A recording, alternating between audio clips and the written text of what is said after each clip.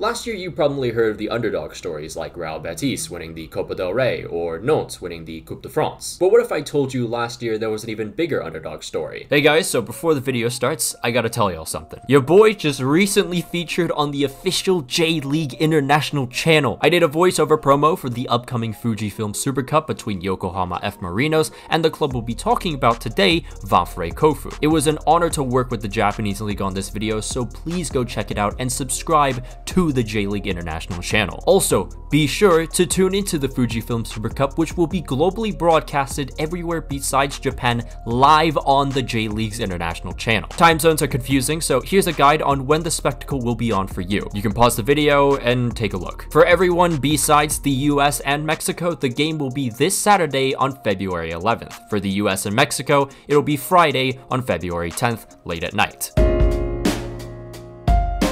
The name VENTFORET comes from a compound of two French root words, vent meaning winds and forêt meaning forest. Putting these two root words together creates the famous phrase "Furin Kazan," which is a phrase quoted from Sun Tzu's Art of War. Its meaning is made up of four similes: as swift as wind, as gentle as forest, as fierce as fire, as unshakable as mountain. The phrase was popularized by Kofu-based feudal Lord Takeda Shingen as a banner during war, and for those into Street Fighter, you might recognize the Furin Kazan characters on Ryu's belt, or Ryu's stage in Street Fighter 2. The club is based in Kofu, the capital city of Yamanashi Prefecture in north-central Japan. The city is just 36 kilometers southeast of Mount Fuji, making Kofu infamous for its breathtaking views of Japan's tallest mountain. Kofu is very much still strongly linked to feudal Japan as seen through its castles and even festivals. The biggest festival in Kofu is the Shingen-ko Matsuri, which celebrates the life of the aforementioned Takeda Shingen. It is the largest public history play in Japan, and the festival was also included in the Guinness World Records in 2012 for the largest gathering of samurai in the world with 1,061 participants. Notable people from Kofu include Naoko Takeuchi, the creator of Sailor Moon, and Japanese football's most iconic player, Hidetoshi Nakata. The midfielder predominantly played in Serie A, where he became a cult hero. And then later on, after his early retirement, he decided to sell sake-flavored Kit Kats. And I tried one.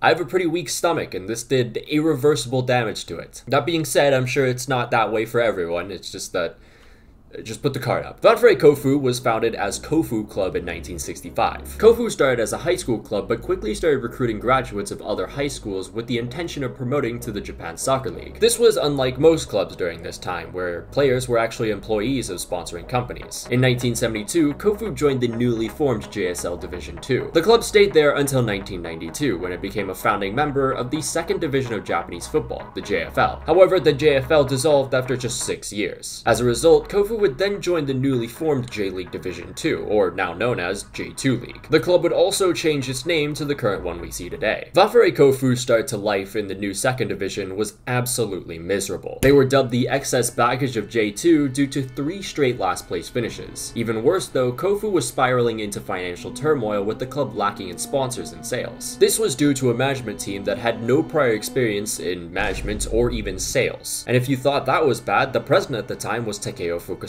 a former high school teacher who had no prior experience nor knowledge in management or sales. Add on top of the fact that this was during the 1997 Asian financial crisis, and you have a club struggling to survive. 2000 though was the worst year, as the club was trying to do everything to make sure it could survive. That included reducing spending more than the previous years, and releasing a large number of players and replacing them with 6 amateurs. As a result of Kofu's significant drop in quality, the team lost 19 straight league matches and went 26 without a win. Kofu would finish bottom that season and see an average attendance of just 1,850 out of a possible 17,000. In response to the crisis, Yamanichi YBS Group, Kofu's largest shareholder, held discussions and requested help from the city. However, the local government rejected those requests. Kofu's largest supporters group, Hinchas, did everything in their power to keep the club afloat, including fundraisers around Kofu Station, and more importantly, negotiations with the prefecture and city for financial support. Eventually, after collecting 27,000 signatures, the local government gave in and agreed to support the club on some conditions. So in order for the club to survive after 2002, it would need an average attendance of more than 3,000. It would also need to see more than 5,000 club supporters. And finally, there would need to be an increase in sponsor income by 50 million yen or more. And if these weren't achieved, VENTFORET KOFU would be dissolved. With these conditions, the 2001 season for Kofu would put them under even more pressure than the years before. However, the club as a whole responded blended well with YBS Group's Kazuyuki Uno taking over management. He was more than qualified for the job and achieved the required amount of sponsor income needed. From there, club supporters and attendance gradually increased and the other two goals were achieved. However, there was still a 40 million yen deficit looming over the club. But thanks to contributions of the local government and other companies, the deficit was reduced. The club finished dead last for a third straight time, but that wouldn't really matter because in October 2001, it would be determined that VENTFORET KOFU would survive beyond 2002. 2002 would see Kofu bring in Takashi Oki as manager. He would bring in midfielders like Ken Fujita, Kazuki Kuranuki, Katsuya Ishihara, and Yun Mizukoshi. Oki would then help improve the defense with Brazilian Allaire. From there, VENTFORET KOFU would gradually improve their results with every passing season. Then in 2005, the club finished third, meaning they had the chance to promote to the first division through a promotion relegation series. Kofu would win 2-1 in the first leg against Kashiwa Reysol. Then the second leg, Brazilian forward Bare would single-handedly banish the Sun Kings with the double hat-trick. And thus, VENTFORET KOFU was promoted to J1 League for the first time in their history. It was an incredible feat considering the club was struggling to exist just 5 years prior. Thanks to their promotion, Kofu would see a significant increase in attendance and also sponsor income. As a result, their excess debt was resolved and there was officially no longer a management crisis at the club. VENTFORET barely survived their first season in J1 and then relegated in 2007. The club spent the next 3 years in J2 and then promoted back to J1 in 2010 thanks to the prolific goal scoring of Mike Havenar. However, despite Havenar scoring the second most goals in the 2011 J1 season, Kofu fell right back down. Havenar soon after left for a greater challenge at Chelsea Industry Plant Vitesse. Kofu weren't phased though as they won the 2012 J2 title thanks to a 24-game unbeaten run. VENTFORET throughout the next 4 years would then hang around J1 in the lower mid-table. However, in 2017, the club would fall back down to J2 and they've been there ever since. Now, let's fast forward to 2022. Like every country in the world, Japan has their own domestic cup competition. It includes all teams from J1 and J2 League, and the winners in each of Japan's 47 prefectural championships, which consist of either J3 League teams or even college teams. The furthest Kofu has gone in the Emperor's Cup is the quarterfinal, 4 times. Manager Akira Ito left before the beginning of the 2022 campaign after nearly leading Kofu back to J1. This opened the door for former Singapore national team coach Tatsuma Yoshida to take charge. Kofu started their cup campaign in the second round, where Yoshida's men would take down the Okayama prefectural champions International Pacific University 5-1. The third round saw Kofu play J1 side Hokkaido Consadole Sapporo at home, and in just 11 minutes, a disastrous own goal from Yazuki Yamato gave Sapporo the advantage. 20 minutes later though, it appeared the Sapporo defenders thought it was the snow festival already the way they were defending, and Kofu equalized. Then 39 minutes played, Kazushi Mitsuhira scores his second of the day and Sapporo are stunned. But this wasn't over just yet. Kofu later in the second half gave up a penalty, but fortunately for VENTFORET, the attempt was wide. And thus, Kofu shocked Sapporo and move on to the round of 16. That wasn't the only shock in the round, however. Reigning J-League champions Kawasaki Frontale fell short to Tokyo Verdy in J2. J2 also saw one of their own in V Varen Nagasaki defeat FC Tokyo. Current league leaders at the time also, Yokohama F Marinos, weren't immune either, as was the biggest shock of them all, the reigning Emperor's Cup champions Urawa Reds. J1's Sagan Tosu in the round of 16 was up next, but they were no match for Bruno Paraiba, who scored 2 early goals to help Kofu advance to the quarterfinals for a 5th time in their history. 1 month later, VENTFORET KOFU would travel to Best Denki Stadium to play Avispa Fukuoka in the quarterfinal. And enter Kazushi Mitsuhira again, who scores early on for Kofu and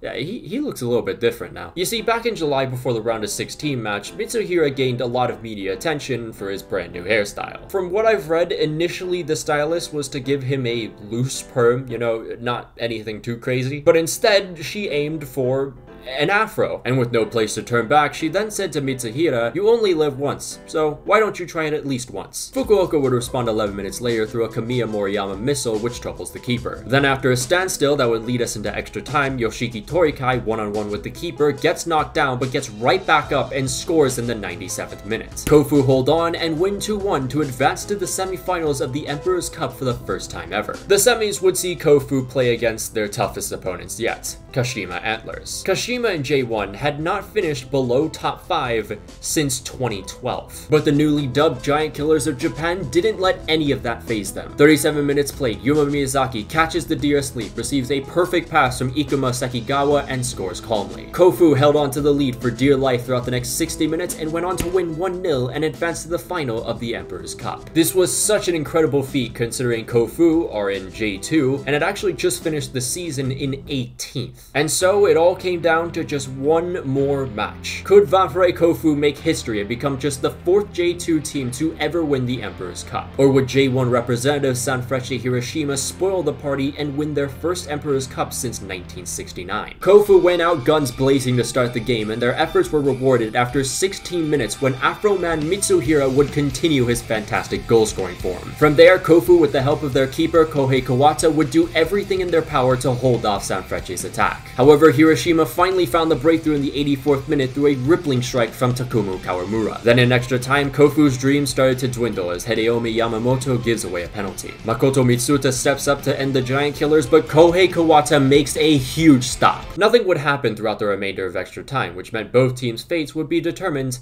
by a penalty shootout. Hiroshima are first, and Piero Sotiro scores. Brazilian Lira next, and he converts for KOFU. Then both Taishi Matsumoto and Jutulio score, as do Nassim Ben Khalifa and Nagi Matsumoto. Now Sanfrecce's goal scorer, Kawamura, but again Kohei Kawata comes up with the heroics. Toshiki Ishikawa takes full advantage of the opportunity, and now KOFU are just one penalty from achieving the impossible. Their hopes lay upon a man who made the mistake that nearly costed his team earlier, but having erased that from his memory, the captain sent it into the top left corner effortlessly. Just a little over 20 years ago, this club was lost, endangered, near extinction. Now they stand proudly, having achieved something so unbelievable through the adversity that once saved their club all those years back.